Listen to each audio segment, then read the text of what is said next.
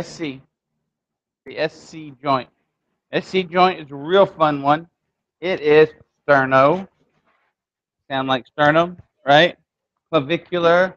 So SC, not Southern California. I know you think it might be USC, but it's not. It's sternoclavicular joint, and it's right here. You have one on each side. Okay? So, relatively uncommon, but yes, they can occur mainly from falling on the shoulder or direct below to the SC joint. You get hit here, you fall on the shoulder, the clavicle doesn't break, the force will finally find the weak place, and the weak place might be here. All right? So, grade 1, you got a little bit of pain and disability, some point tenderness, and no deformity. All right. Grade 2, if you sprain this, is going to be a subluxation of the SC joint with visible deformity, pain, swelling, point tenderness, and inability to abduct the shoulder in full range of motion or bring the arm. Obviously, this is going to hurt because we're pushing then the clavicle in, and at the sprain, it's going to pull on those ligaments that are torn. So bringing this across is certainly going to hurt. All right? Go over there. Part 3, or grade 3. Severe and with complete dislocation, you go have a gross displacement, which means, ew, it's gross. Okay? Of the clavicle at its sternal junction, you'll have swelling, disability, indicating complete rupture of the SC and the costoclavicular ligament if displaced posteriorly. Think of this. So, here this joint is right here. What is posterior to it? Huh? Yes. So, it's not, you sit there and put your thumb over here and start pushing in because you have a not real fun, right? So, if it's placed posteriorly, the pressure may be placed on the blood vessels, the esophagus, or the trachea, causing a life or death situation. Grab the clavicle and pull it forward. Yes, it's going to hurt them, but better that than death.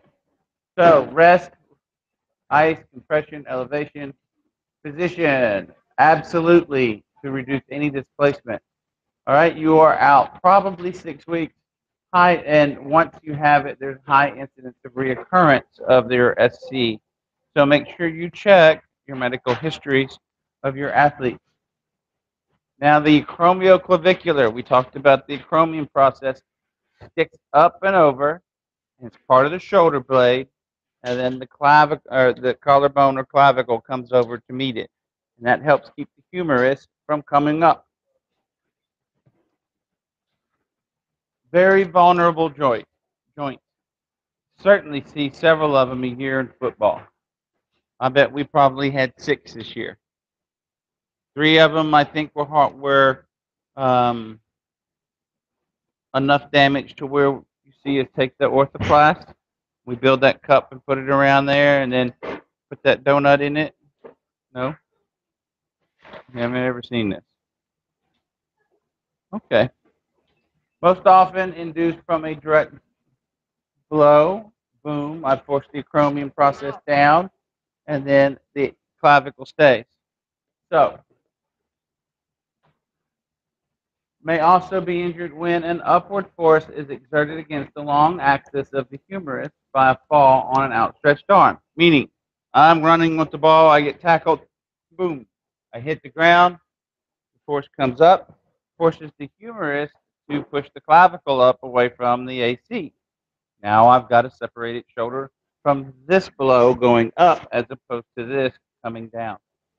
So you can't, there's not just one little mechanism of injury that you say, oh, well, that's it. There are several because this joint is prevalent to injury from both directions. So you prevent proper fitting shoulder pads. All right, conditioning to provide a balance of strength and flexibility to the entire shoulder complex, and teaching proper falling down. So as opposed to landing on your elbow, tuck your elbow. Go ahead and land on your whole side. Tuck and roll. You'll roll the energy away as opposed to abruptly stopping your energy. Contusion to the distal end of the clavicle can be mistaken for grade 1 AC sprain. So if you get a bruise out here, okay, as opposed to people that, oh, it's got to be an AC sprain. Be real specific when you're palpating or touching someone to find the injury. Is it actually on the ligament or is it on the bone itself? Be specific. Is it on the deltoid muscle? All right. There are different grades in an AC sprain. Let's see how many we have here. 2, 4, 5, 6. All right. 6 different grades. So I would imagine that you probably are going to see these 6 different grades. Point tenderness, discomfort during movement. No disruption of the joint, indicating only a very mild sprain to the acromioclavicular and coracoclavicular ligaments. All right. Out here you have the acromioclavicular, the acromion process, and then there's a smaller one over here called the coracoid process. So those 2 ligaments are both tugging on the clavicle to hold it in place. First one on the outside, farther out, is the AC joint. So it's going to go first. But if you don't have any disruption, it's your grade 1. Grade 2, you got the tearing or rupture of the AC and its associated stretching of the coracoclavicular ligament. Partial displacement and prominence on the lateral end of the clavicle when compared to the uninjured side. You've got to look at these folks when they come in, and you're going to have to say, well, you pull your shirt up, you pull your sleeves in, whatever you've got to do so that way you can see these on their shoulders. They're right out here. And you'll see one here, and then you'll see the other one up about 1/4 of an inch or so. And now you know you've got at least a grade 1. Point tenderness during palpation, during touching, and the athlete is unable to abduct through the full range of motion. This hurts. So, grade 3, complete rupture of the acromioclavicular and coracoclavicular ligaments. You're going to see more displacement. Okay? Let's find this shoulder over here.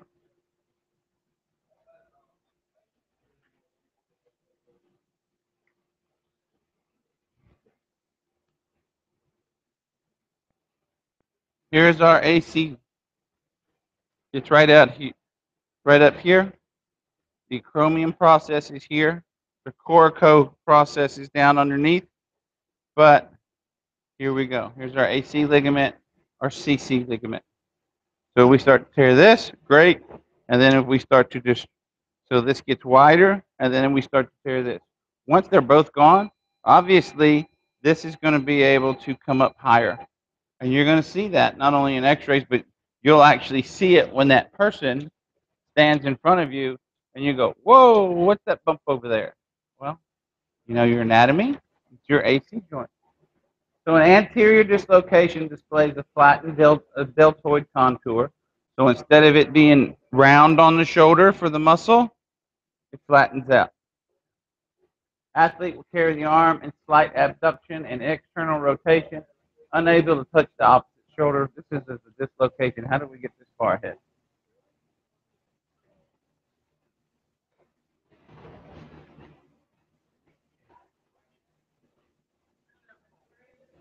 All right, grade 4 exhibits a posterior dislocation of the clavicle with a complete disruption of the AC ligament. Some grade 4 sprains will have the coracoclavicular ligament still intact. Now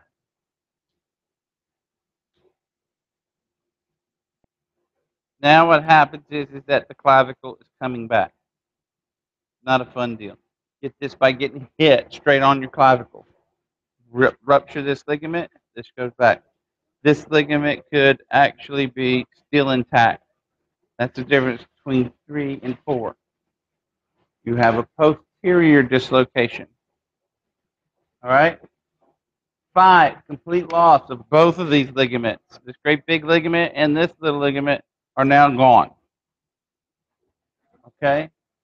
In addition to tearing that, you're going to tear some of your deltoid muscle that's up over the top and your trap muscle. Gross deformity and prominence of the distal clavicle end.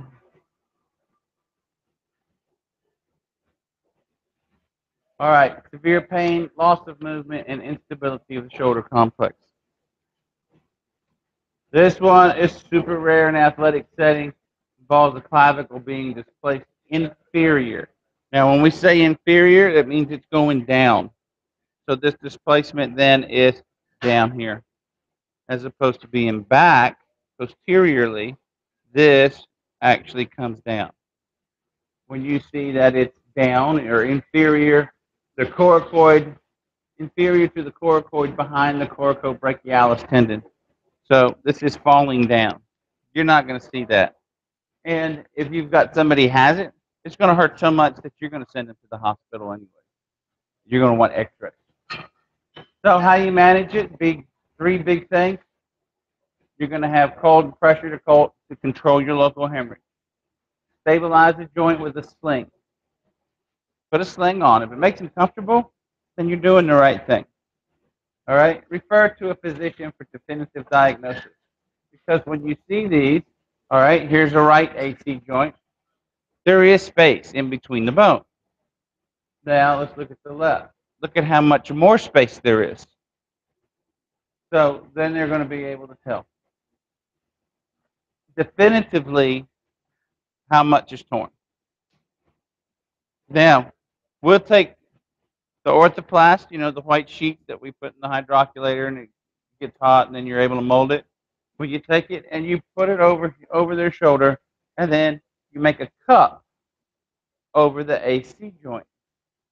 I like to take it to where I make that cup and then I'll take a finger and my clavicle is also suspect to making me hurt. So I'll make a tunnel all the way to the cup. And then you can tape it on their shoulder. Now, when you're taping them on their shoulder, you're not using pre-wrap. It is straight to skin, and it's going to hold in place. If you put the pre-wrap, it's going to move around. There are some store-bought protective devices that you can put on, and it just straps around. But to me, they don't stay in place well enough. Two, it's also just the the round raising above the AC, and it does not have the tunnel.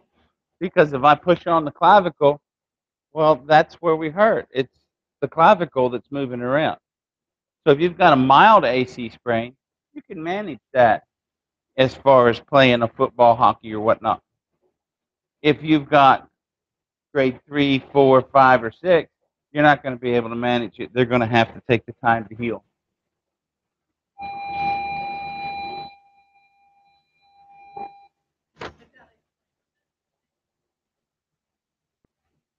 So, management grade 1, use the sling for 3 or 4 days. They're probably going to play, but you keep them out of practice. They need to be down at practice so they know what's going on in your game plan. Grade 2, they might miss a game, maybe 2. 10 to 14 days of protection and also wearing a sling. Grade 3, non-operative, with approximately 2 weeks and a sling. 4, 5, and 6 certainly might need some surgery to put that sew those ligaments back together, put it back in the correct place, so that way things aren't healing in the wrong spot. Like I tell kids that come in, they say, "Well, I don't need to go to the doctor. I'm getting better." Well, yeah, you're going to feel it getting better. The pain goes away, but is it healed in the right place? And if it's not healed in the right place, you're going to end up carrying that again, and it's because it's not put back together in the right place. All right, and sometimes internal fixation means that they surgically will put a device, either wire or screws or pins, to hold that clavicle exactly where it needs to be. They can go back in later and take those out. All right, shoulder dislocations. Now, We're looking at shoulder dislocations, but you've heard of a separated shoulder? Is it the same thing as a dislocated shoulder? What's the difference? You knew that was coming, huh? We just got done talking about a separated shoulder.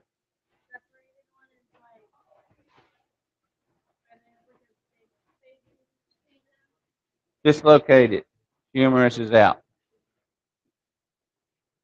Separated shoulder is actually AC sprains. So what we just talked about is a separated shoulder. Now, when you hear about, well, Ben Roethlisberger is going to play with a separated shoulder on his non-throwing arm, and you're thinking, ah, he's so brave. Well, that's because you didn't know the difference between a separated shoulder and a dislocated shoulder. And so they say those things because 90% of the public is going, oh, his shoulder came out last week and he's going to play.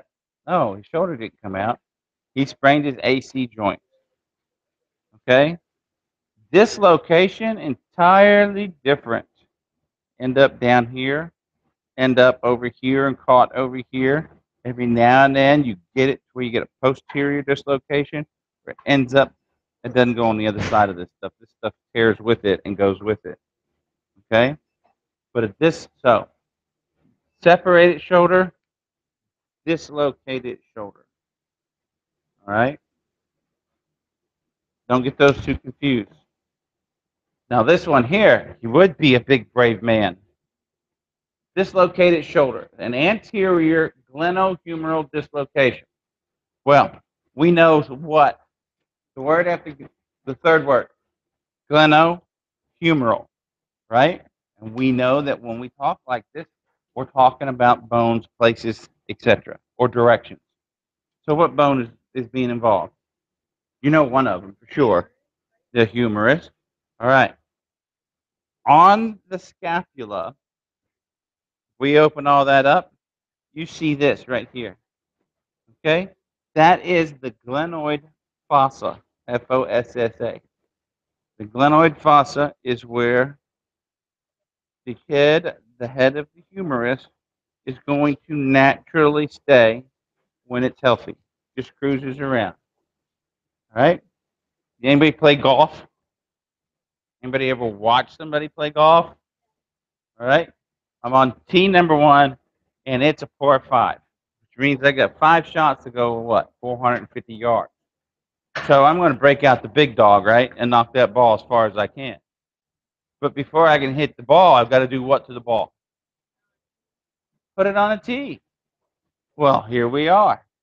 Here's my golf tee, and there's the golf ball.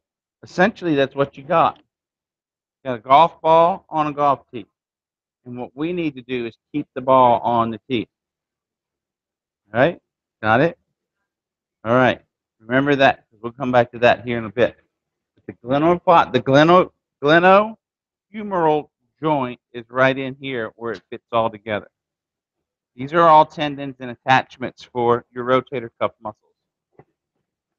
It may result, so an anterior dislocation where it comes out forward may result from a direct impact to the back or to the posterior or posterior lateral, where it's on the side, but not straight to the side, but it would be that south, that'd be southwest. Got it? All right, the most common mechanism is forced abduction and external rotation. So, if you want, find somebody with a loose shoulder and we can pull it out. Force it out this way. Extension that forces the humeral head out of the glenoid cavity. If you just do this with me, feel how your shoulder feels. It's not going to hurt, but it's not comfortable. You're going to do those 3 things. Abduction, right, where the humerus just comes out. At the same time, you are going to externally rotate, which means bringing your 90-degree elbow out. And then, as we're doing that, we're going to do it as we're coming forward. Okay? So, let's take your shoulder, your hand, and go like this. Go forward, external, and up. Can you not feel that in the back? Huh? Come, I'll show you. Abduction. My shoulder is popped. I know. Ow. Is that your shoulder popping? Yes. All right, well, you're done with that. It's not normal. No. Okay? Its abduction is normal, external rotation is normal, and of course flexion is normal. But when we start doing all of it together, we can get into a bind and it ends up dislocating. Now, while we're doing it, let's put force behind it. While I'm doing this, I'm going to push behind here. That's not normal. Okay?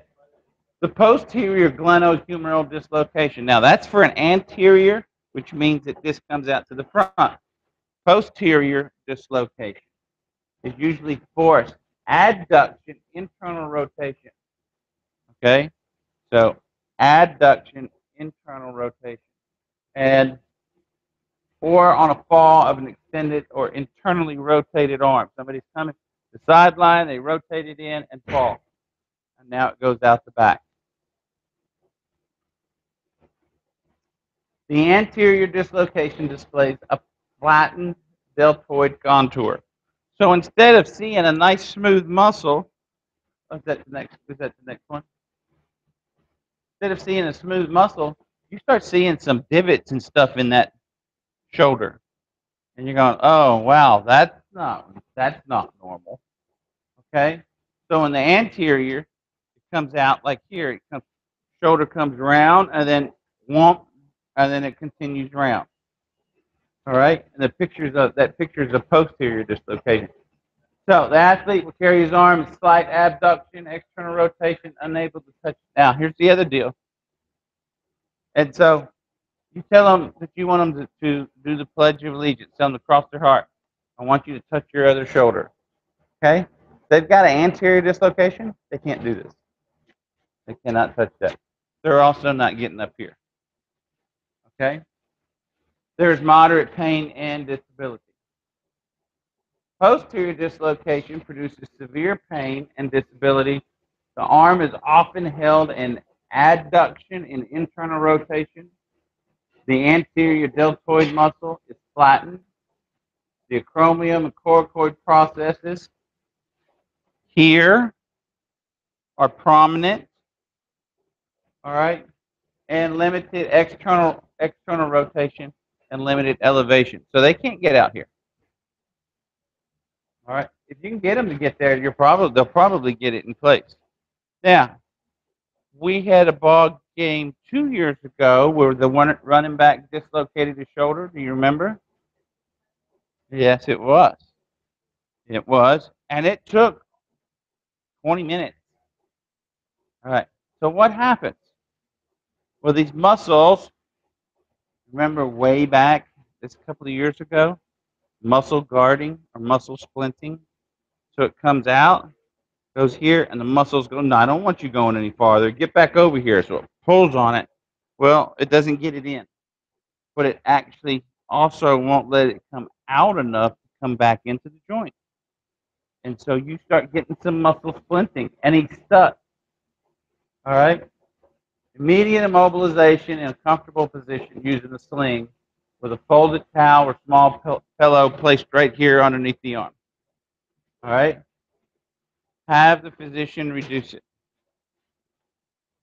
Now, you also need to get x-rays. Even if you are able to reduce it in the training room or it falls in back by itself, you still need to get x-rays because you can chip a piece off of that humeral head. So if you get a piece of this that chips off when it comes out, right? You got a floating piece of bone in there, you're going to have problems. So you need to know about that. Get an x-ray. It's the best $100 in medicine. And then it's time for reconditioning the shoulder.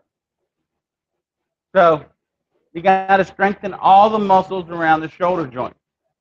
This here is internal rotation. It's not about this. It's not about from the elbow to the hand. It's about the humerus. So this is internal rotation. The humerus is rotated this way. This is internal rotation. All right? So whether you're doing it here or you're doing it here, this is safer in this position because I'm not out away from the body, but that's internal rotation. External rotation, I can do this, or what else could I do? But from here to here, external rotation. What else could I do?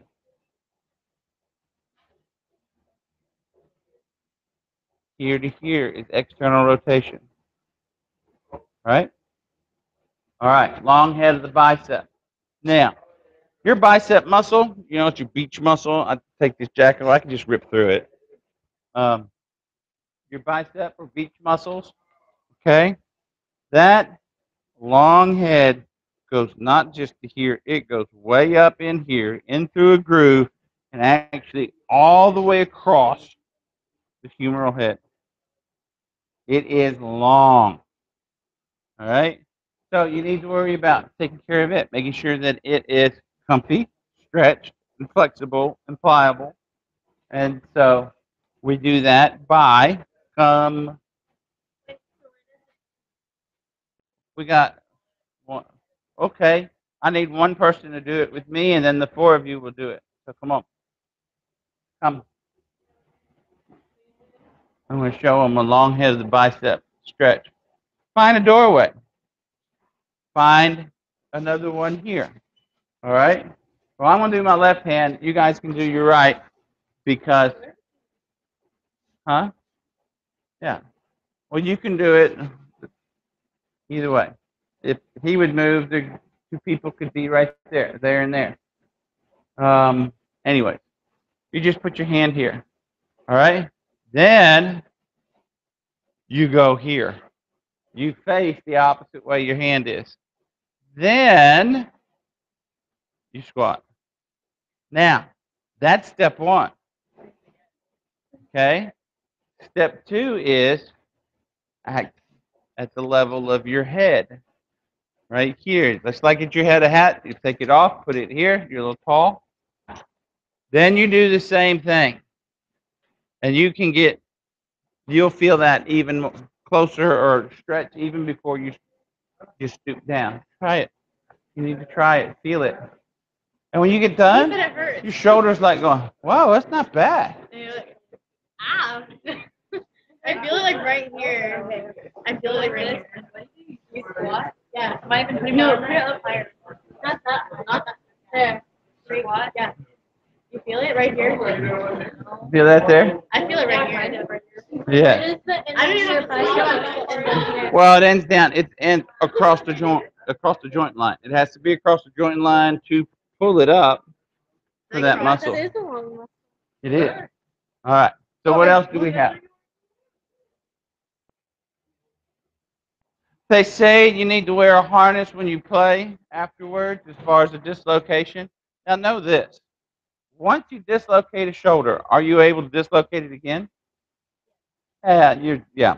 Probably a 50% higher incidence of dislocating it a second time. Once it comes out a second time, you pretty much can expect that sucker's going to come out. In your sleep, yeah, you put your arm up and you think you're not ready. Oh, it's out. But it'll go right back in. Yes. So we'll have some pictures on that. Now this is the super duper stuff here. It's a rotator cuff. You've heard of it, right? You've got to have heard of it, right? The rotator cuff. Have you not heard this? Say, okay, we're going to put you on a rotator cuff program. It's not like the cuff of a sleep. Okay, then just sit there and just continuous circle. It is 4 muscles. All right, and there's an acronym for it. SITS. S-I-T-S. Okay, subscapularis, infraspinatus, teres minor, which I believe is here, and supraspinatus. Now we have two of them that have SPIN for spine, which is the spine of the scapula. Infraspinatus would be right below it. Supraspinatus would be right above it. And then we also have sub, which means like a submarine, it'd be beneath it. Subscapularis. So, and Terry's minor, he just wanted to join us. All right. The rotator cuff is a group of muscles and tendons, or actually a group of tendons and muscles in the shoulder connected to the upper arm of the humerus to the shoulder blade. So they all come off of the scapula, and they all attach to the humerus. Now, the rotator cuff tendons provide stability to the shoulder, and the muscles allow the shoulder to rotate. So, there's one, there's the second, two, here's three, and there's four. And as you see, they come and cover the humerus. Okay? So, in doing so, what their job is let's go back to the golf ball and the golf tee.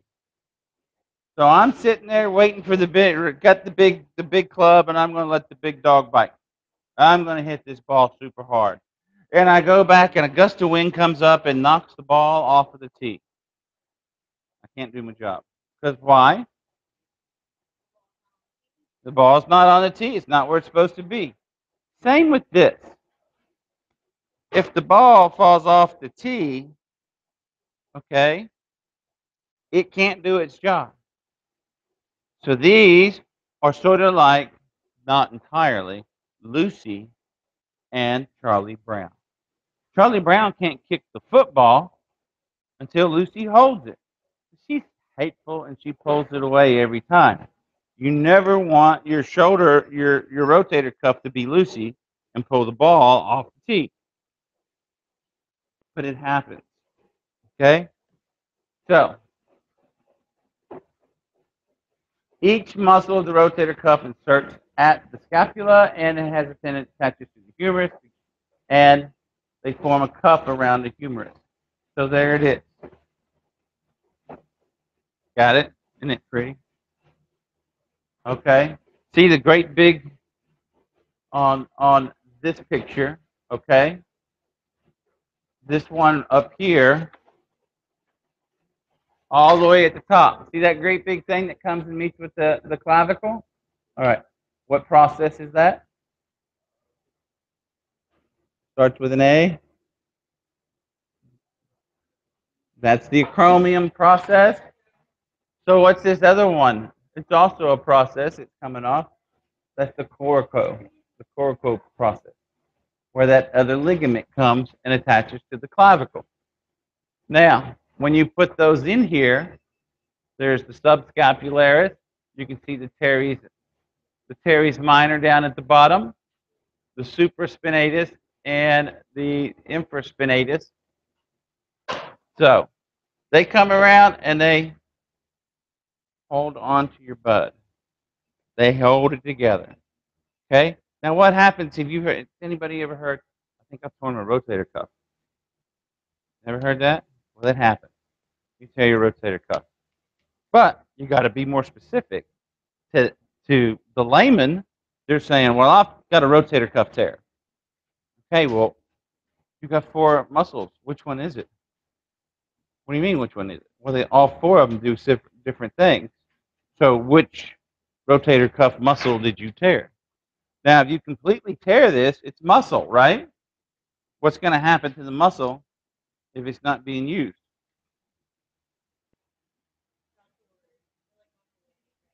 Yeah, it goes away, atrophies.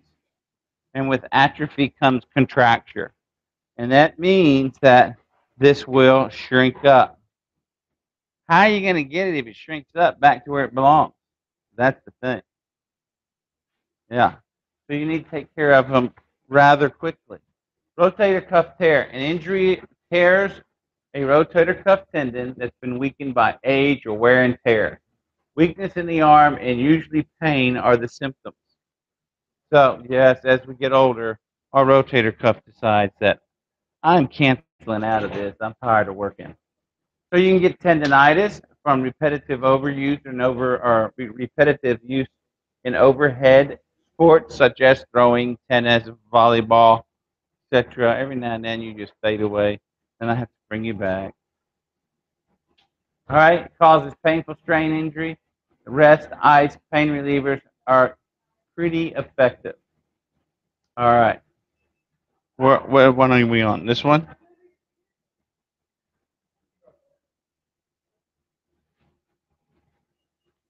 No, we don't want that. All right. So you can get a rotator cuff impingement. And the tendons of the rotator cuff are squeezed between the humerus and a nearby bone called the acromion. Now, we look at this fella right here. What bone, what muscle is this?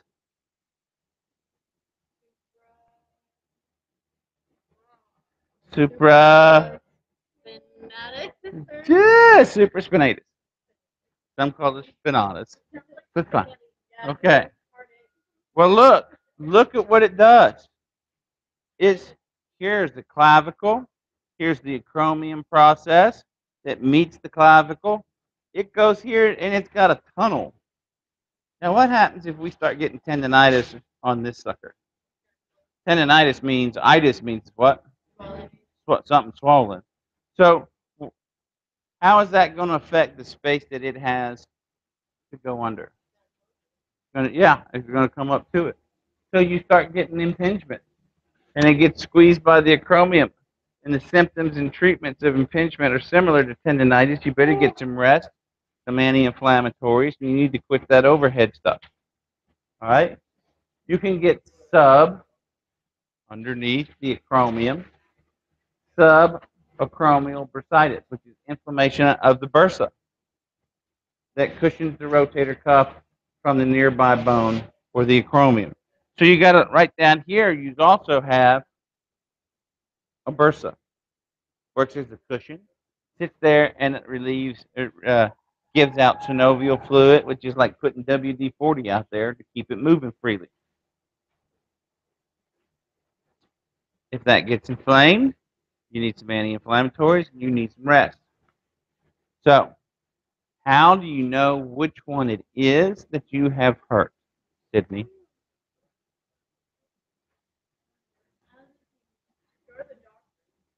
That is probably one of the best things I've heard her say. Yes, go to the doctor. Okay. But if you're helping one of your pitchers, because you've got baseball, that's overhead. Oh, there's two baseball people here. You can come to us and say, I think they have a supraspinatus problem because they can't empty the can. Would it? You've seen that? All right. Tomorrow you will. Tomorrow not only will you learn which one does what, but you will actually do them on someone. All right. Fancy. Tomorrow.